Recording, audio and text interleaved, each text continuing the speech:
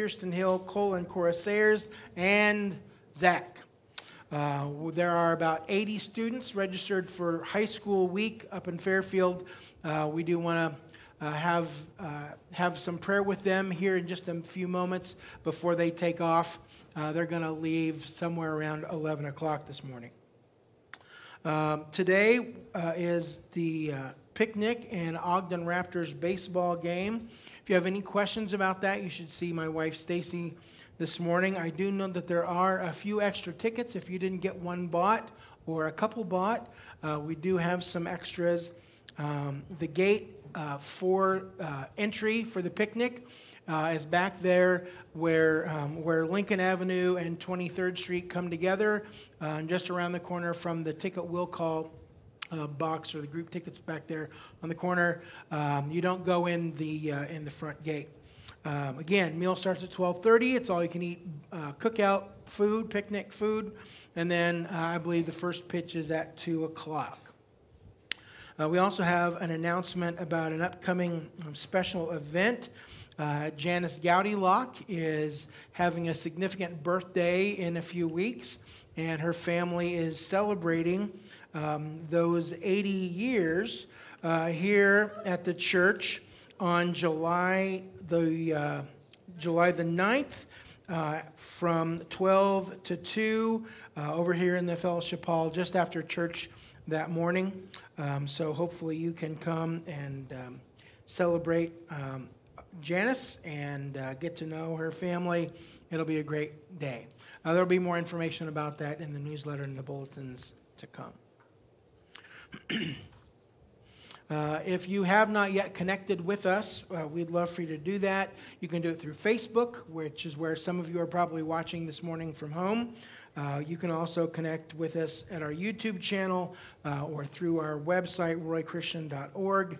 If you'd like to get updates on your phone through text messages or email, you can sign up by texting one of those keywords to the number on the screen, 385-217-8399, and you'll start getting information from us every once in a while. If you are new to the church and you haven't yet filled out one of those connection cards, please do that. There are cards everywhere in the chair pockets.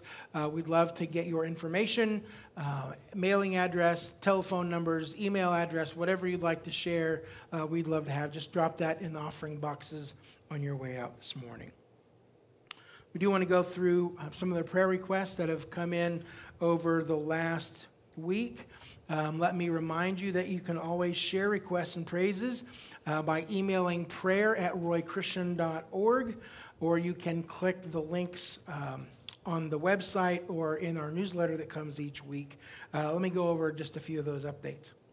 Elena Wheeler is out of her neck brace after 3 months. So that is a wonderful praise. We're thrilled that she has been set free. Any comments? It's just nice to see her neck, Elena. Right? It's been a very, very long time. Isabel Ballard has a niece, Lindy, who was in the ICU this past week. Carrie Sarter asked us to pray for her daughter, Ashley Green. She is still having significant health issues. And also, Carrie's grandson, Isaiah, is 3. He started going to a new Montessori school this last week. That's a little traumatic for everybody. We do want to pray for Keepers of the Kingdom Vacation Bible School, which is coming up August the 7th through the 11th. We want to have a huge bunch of kids and a bunch of smiling, happy volunteers. So if you have not yet registered or signed up to volunteer, please go see Julie today, if you would. And now I'm going to ask Zach and all the high school crew to come down here in front of the table.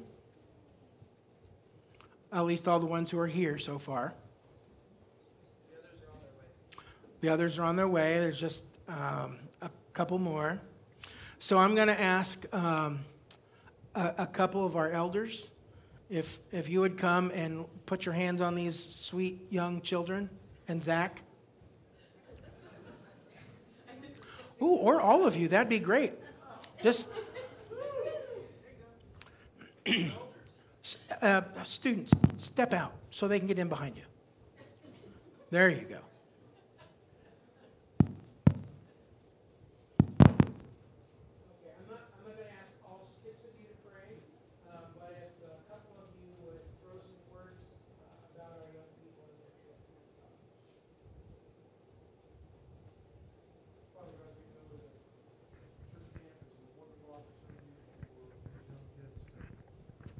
Renew friendships with those from other churches, but it's also a time to reflect on their walk.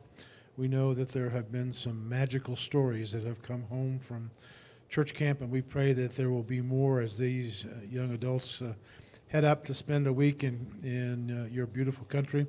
We pray that you'd give them safe travel, that they would have a wonderful, rewarding time of fellowship and spiritual awareness, and that you'd bring them home safely with all kinds of stories to remember and to cherish.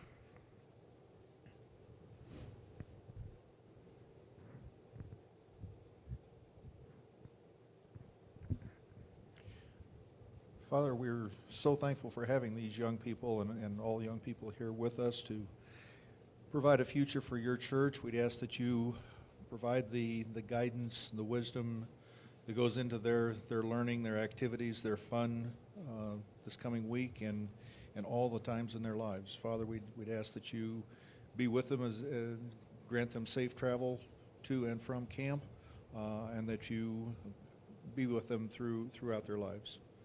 In his name we pray. Those people say, amen.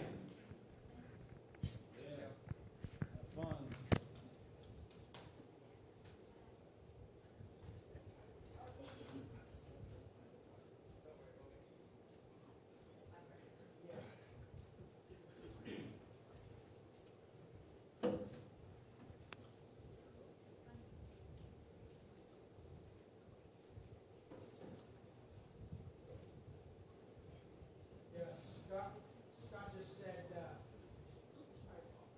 come to text.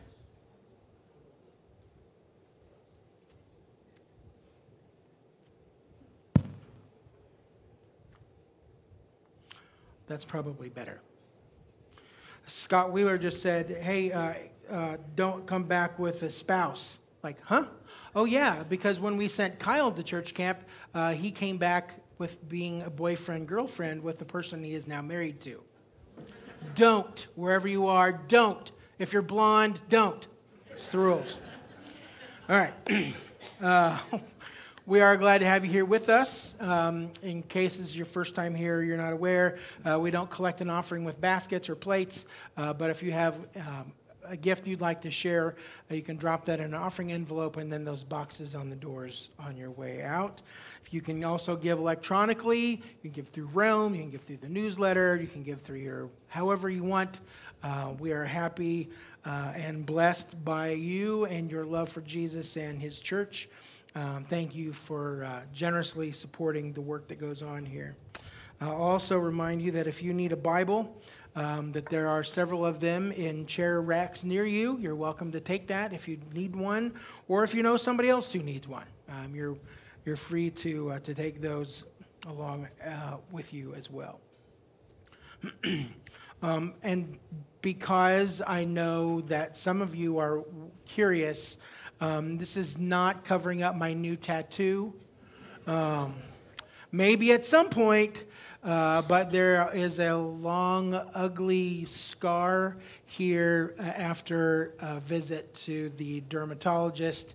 Had a little melanoma taken out this last week, so it's pretty itchy and ugly looking.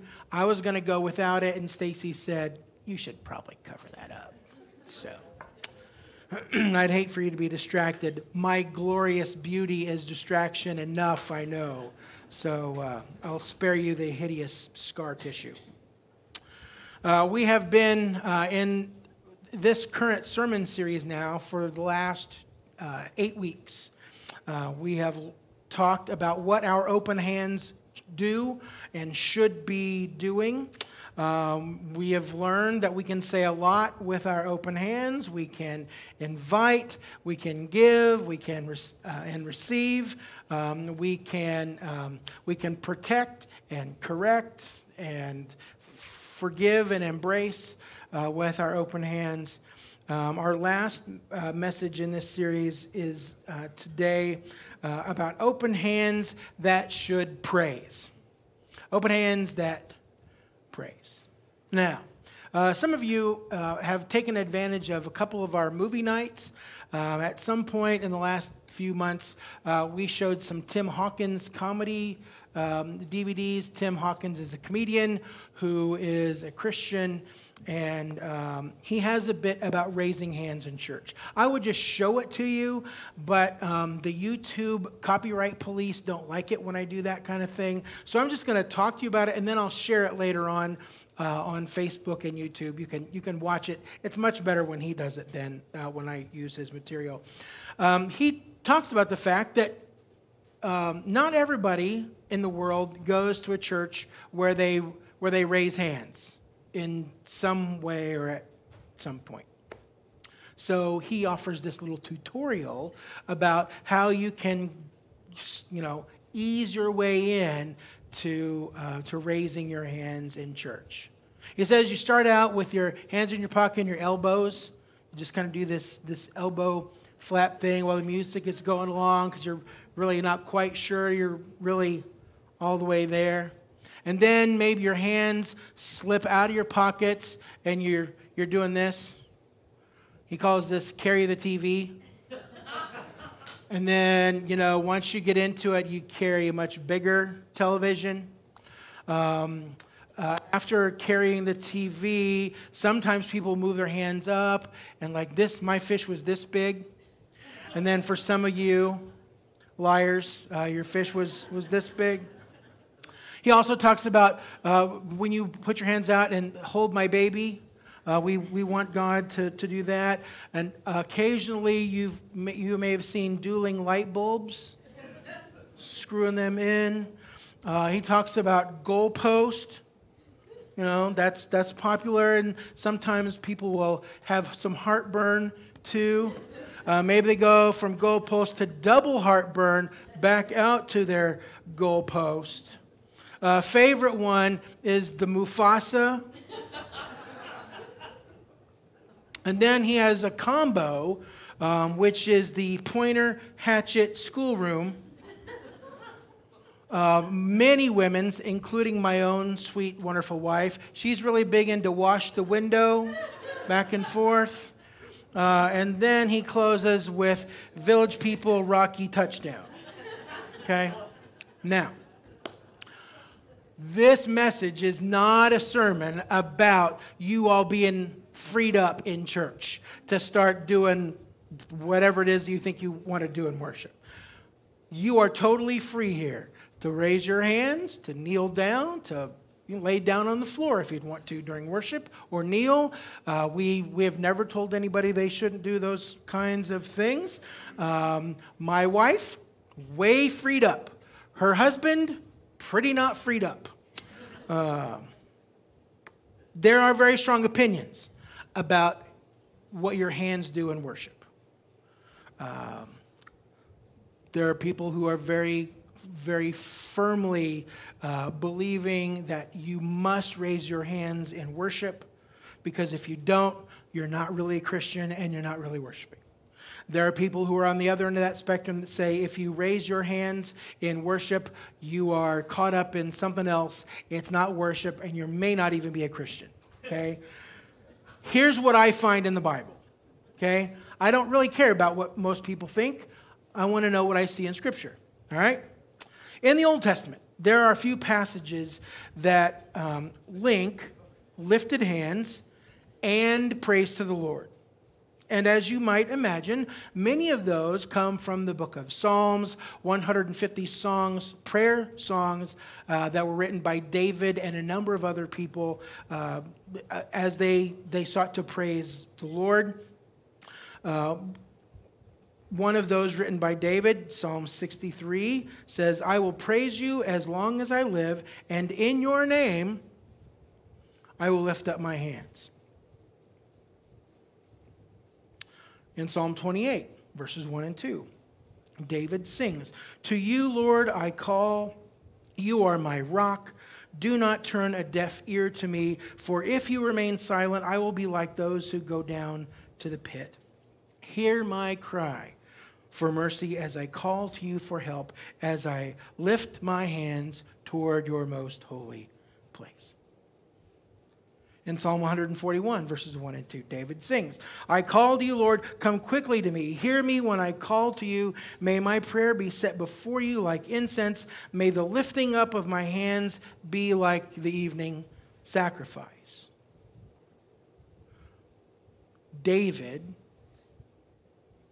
spiritual hero, lifted his hands in prayer and praise to God often. There's a psalm used by Israel as they went up to worship, which directs the people. This is Psalm 134, verse 2, which we read before our service got started. "Lift up your hands in the sanctuary and praise the Lord." In Nehemiah chapter 8, verse 6, you should read through the book of Nehemiah at some point. It's a great story of how things were being rebuilt after captivity and exile for a very long time. Ezra, who is the teacher of the law, has assembled the people, and as he praises the Lord in the presence of the people, the folks in Jerusalem responded by lifting their hands and shouting, "Amen, amen." And then they bowed down with their faces to the ground in worship. What's the point? There are a lot of hands lifted in praise and worship and prayer to God in the Old Testament. Now, there is a related move in the Old Testament, which I hadn't realized until not very many months ago. It's a part of our study on Thursday nights, where it says that people spread out their hands. Maybe you have noticed that and just think, well, that's kind of a weird thing to do. That it's not just a euphemism, it's an indication that people are spreading out their hands in prayer to God. There are many, many people in the Old Testament who spread out their hands to the Lord. People like Moses in Exodus 9, Solomon, the king, in 1 Kings 8, Ezra in Ezra 9, the sons of Korah, who wrote many psalms, like Psalm 88, David, Psalm 143, Jeremiah, the prophet, in chapter 4, verse 31, and also the prophet Isaiah. They're all spreading out their lifted hands to the Lord God of Israel in prayer and worship. Spreading out hands is equivalent to praying to God. One of the passages used by some people as a New Testament command to raise hands in worship is in a letter from Paul to Timothy. 1 Timothy chapter 2, verse 8 says, "I want the men everywhere to pray, lifting up holy hands without anger or disputing." And that sounds kind of like a direct order, right?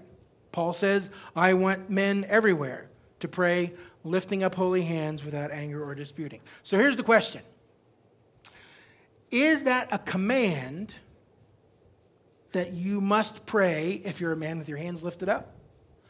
Or is the concern something else? Is Paul more concerned about the holiness of those hands that are being lifted?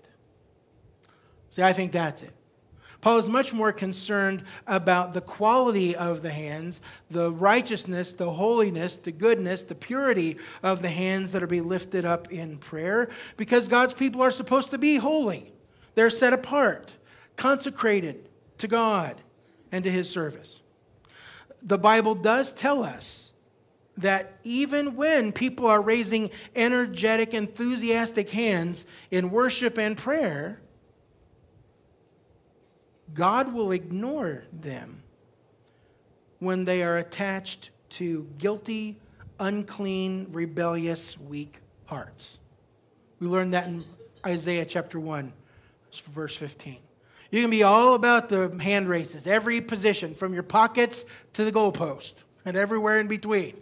You can be swaying in the breeze back and forth, but if your heart is rebellious and unclean and selfish and weak, God does not accept that praise. So, why raise hands in worship?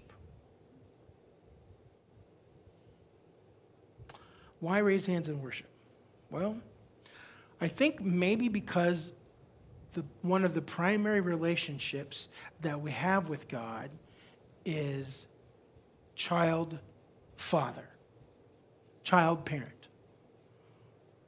When you got a 2 or 3-year-old run around the house, how do they spend most of their childhood? What do they want? Well, they want a lot of stuff because they need a lot of things.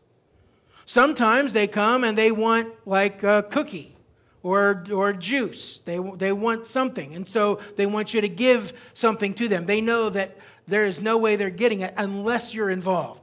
They're too short. Sometimes they come to you, and what do they want? They have tears streaming down their face, wailing, sobbing. What do they want? Up, pick me up. I want to be held. I need comfort. I need you to fix things. I think, however, as a child reaches up and out to a parent, that's very much what we find ourselves doing in reaching out to God. We want to be held. Well, I don't know how I'm going to get through this, but I know that if I'm wrapped up in my Father's big, strong arms, everything's going to be okay. I'm sad. I need comfort. I need reassurance. I need something from you, God. And so I'm asking you to give it to me. Please, I want to receive from you. Ultimately, when we raise up our hands, when we reach out to God, we're recognizing that He is the source of everything that we really need. In David's life, when things seemed the worst, the little shepherd king praised God, whether he was in the pasture or on the battlefield or in the middle of the wilderness fleeing from death. David sang. In 2 Samuel 22, we see one of those songs. The Lord is my rock, my fortress, and my deliverer. My God is my rock in whom I take refuge, my shield and the horn of my salvation. He is my stronghold, my refuge, and my Savior. That's as he is being chased by Saul, being pursued to be killed, and after God has delivered him over and over again from his enemies. Like James. See, that's the thing. You're all Old Testament with this stuff. That's all Old Testament things. Those don't matter because we are New Testament Christians. We are not bound by all that stuff we see in the Old Testament. We're not making sacrifices. We're not killing animals on the altar. That doesn't matter. That's past. Really? Because I think it still works in the New Testament. For example, Paul and Silas in the 16th chapter of Acts have been arrested. They are in the inner cell, the lowest cell, the creepiest, darkest, grossest cell in the jail in Philippi. They have been arrested. They have been stripped. They have been beaten with rods. They have been flogged. And they are chained to the stocks. And there is music coming out of their cell. But it's not a sad harmonica and the wailing blues. It is hymns of praise, songs of rejoicing. Later on, when Paul is writing a letter to the believers in the city of Philippi, who would have known about his experience there because he started the church the day after he got out of the jail in Philippi, he told those Philippians that regardless of the situation, they should not be anxious about anything, but they should pray about everything. And when they did that, then Then they would have peace from God. That's Philippians 4, 6, and 7.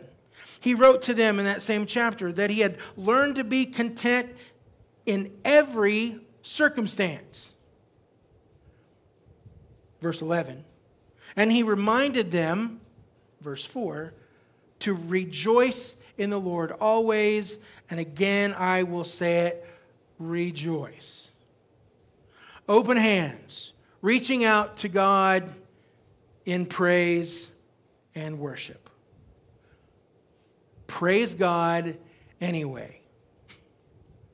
Praise God anyway. There is a good reason to do so. Psalm 22 in the King James Version, verse 3 says that the Lord inhabits the praise of Israel.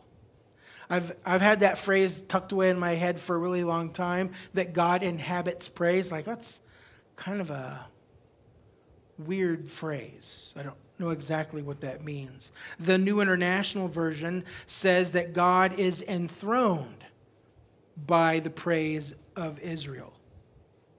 Inhabits, enthroned.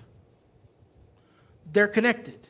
They don't seem very much the same, but the main idea is that God sits down with us as we praise.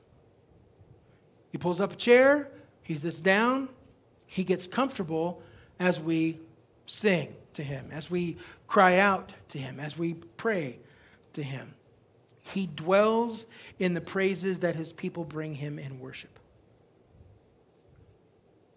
You cannot be much closer to God than when you praise him. You've thought about that? Think about some of the moments when you have felt the closest to God. Maybe like our high school students who just took off for church camp. Maybe it was around the campfire, middle of the woods someplace, at a week of church camp, or at a big conference. Maybe it was in a special church service that you attended someplace. Maybe it was just you alone singing to God on the side of the mountain, along a trail somewhere. And in that moment, you felt extremely close to him. It's because it's true. God inhabits. He sits down smack dab in the middle of our praises to be with us. So, many of you would never get up on stage to sing a song or to play a song. But whenever you worship, you are performing a concert for an audience of one. Front row center.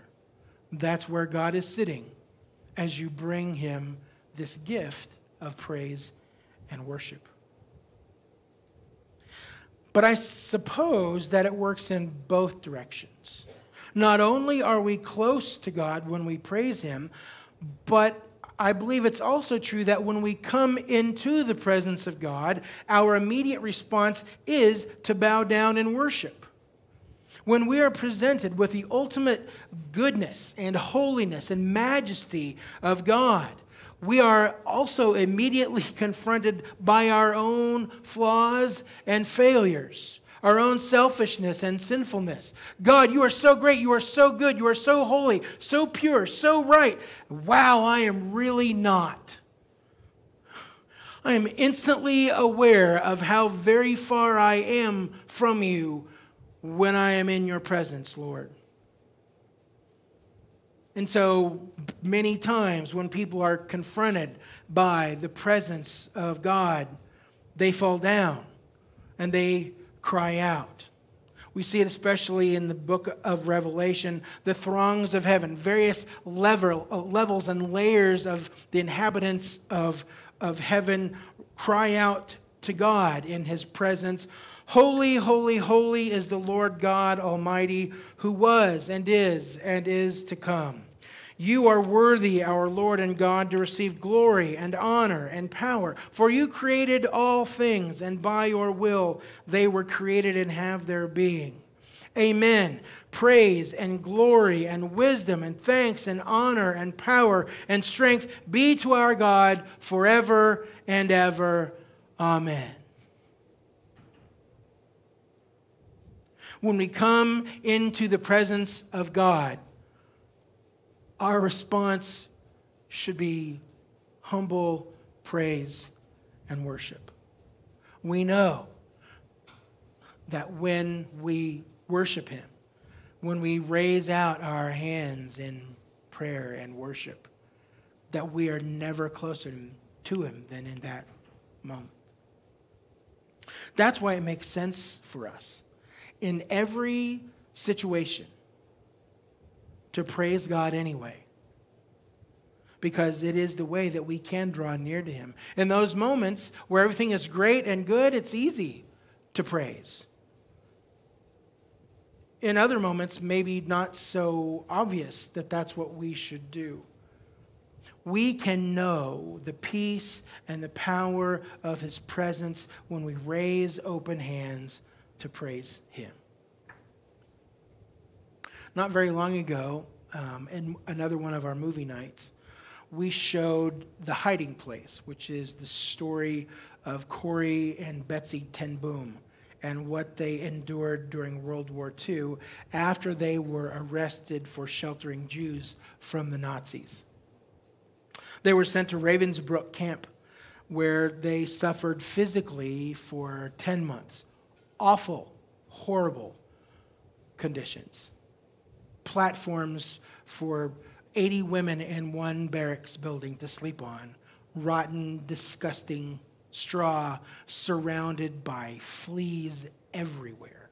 An awful, awful experience with the smoke of the ovens all the time, belching the reminder that at any moment their life could be ended. Corey wrote later that it is fine to praise God for His goodness when He sends sunshine and good weather for a picnic like today. But God was still good and worthy of praise as Corey watched her sister Betsy slowly starve to death at Ravensbrück. He is always good. He is always loving. He is always worthy of our thanks and praise. Always. Rejoice in the Lord always, and I will say it again, rejoice. Let's pray. Father, you know how quickly and easily we can praise you when life is good, and how very difficult it is for us to praise you otherwise. We confess that our worship depends way too much on how we feel about our circumstances and situations, and not nearly enough on your unchanging character. So God, forgive us. Forgive us when we fail to praise you because we're unhappy, because we're upset, because we're angry, because we're hurt. By your grace, Father, will you please help us to praise you at all times, to praise you anyway. Amen. We bring him the sacrifice of our lives. That's the greatest gift we can bring to him, the greatest praise we can bring. If you would like to have a conversation about what you need to do in your next step of life, I would love to chat with you. Our elders would like to talk with you. We want to help you take that next step of faith with Jesus. We are going to close with communion this morning, as always. So I'd ask if 4 men would come and to begin to serve the elements to the congregation. If you're watching from home, if you'd please get that bread and grape juice ready as well to partake with us in just a few moments. Tim Rohde is going to come and share a few thoughts with us about communion today.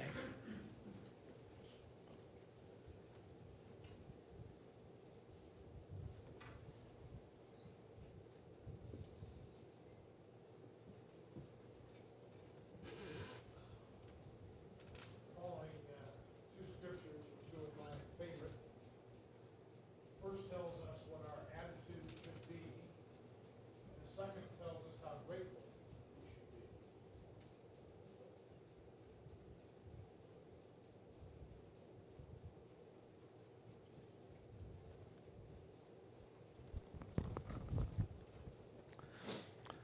first tells us what our attitude should be, and the second tells us how grateful we should be. Both are important as we approach the Lord's table and prepare to partake in this celebration. Philippians 2, verses 5 through 11 says, "Your attitude should be the same as that of Christ Jesus, who being in the very nature God, did not consider equality with God something to be grasped, but made himself nothing, taking the very nature of a servant, being made in human likeness, and being found in appearance as a man, he humbled himself and became obedient to death, even death on a cross. Therefore God exalted him to the highest place and gave him the name that is above every name, that at the name of Jesus every knee should bow in heaven and on earth and under the earth, and every tongue confess that Jesus is Lord, to the glory of God the Father." Jesus was humble, willing to give up his rights in order to obey God and serve people. Like Jesus, we should have a servant's attitude, serving out of our love for God and others, not out of guilt or shame. Jesus did not have to go to the cross. Just like you and me, he had free will. However, Jesus was obedient to God's will, and he wants us to be obedient as well. He knew what he would experience, and yet he still was obedient. Romans 5:8 is probably my number one favorite. But God demonstrates his love for us in this: while we were still sinners, Christ died for us. While we were still sinners. Think of that for a moment. Those were amazing words. God sent Jesus to die for us, not because we were good enough, but because he loved us. The next time you feel uncertain about God's love for you, remember that he loved you even before you turned to him. If God loved you even when you were a rebel, he can surely strengthen you now that you love him in return. As we approach the Lord's table this morning, I ask you to recommit yourself to humble service, to obedience, and to be grateful for the love that God has for us through the death of his Son on our behalf, even before we deserved it. On the night Jesus was betrayed, he took bread and gave thanks and broke it, and he said, "This is my body for you. Do this in remembrance of me." In the same way, after supper, he took the cup, saying, "This cup is the new covenant in my blood, which is poured out for you. Do this." Praise God.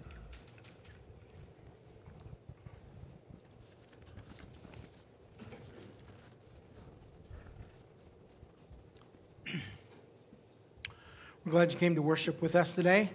We hope and pray that you are building a strong connection with Christ Jesus. Let me close with some words from Paul, 1 Thessalonians chapter 5. "Let us rejoice always, pray continually, and give thanks in all circumstances, for this is God's will for you in Christ Jesus." Amen. We look forward to seeing you again soon, whether it's right here in this room or online. If you are watching online, we'd love to hear from you. Say hello. Let us know what's going on in your world. We look forward to hearing from you all again sometime very soon. That'll bring our stream to a close this morning. And now our band is going to come and lead us in a few more minutes.